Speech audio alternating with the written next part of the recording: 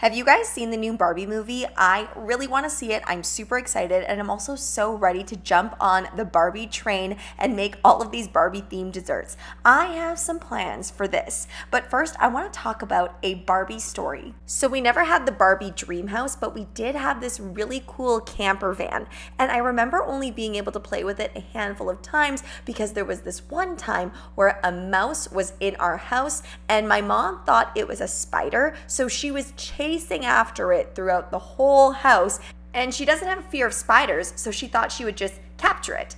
Unfortunately, when she got closer, she realized it was a mouse, and the mouse started running everywhere even faster, and it went through the camper van, and that's how we lost our Barbie camper van. We were no longer allowed to play with it because, naturally, my parents didn't want us playing with something that might have had mouse droppings.